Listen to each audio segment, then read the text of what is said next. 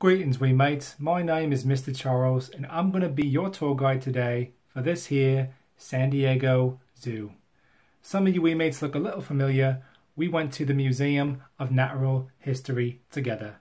Some of you, from 1A I'm told, are new. So welcome.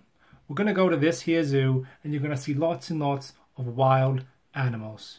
You might see polar bears, koala bears, baboons, platypuses, penguins, and even something that looks quite terrifying called a burrowing owl. I'm not sure I would visit the burrowing owl live stream, but that will be up to you. You might also see some wild first graders. You might see a wild Mina, a newborn Victor, and maybe, just maybe if we're lucky, a wild DJ in his natural habitat. Very exciting, friends.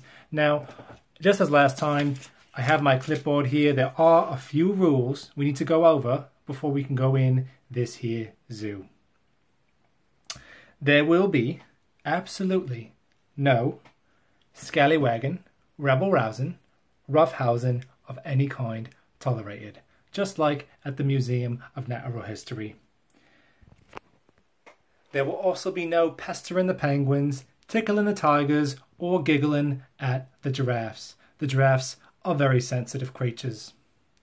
Now, here are the things that will be permitted in the zoo. There will be gandering, gallivanting, and feeling absolutely gobsmacked by the amazing creatures we're here to see today. If you lose your teacher, give him a bell.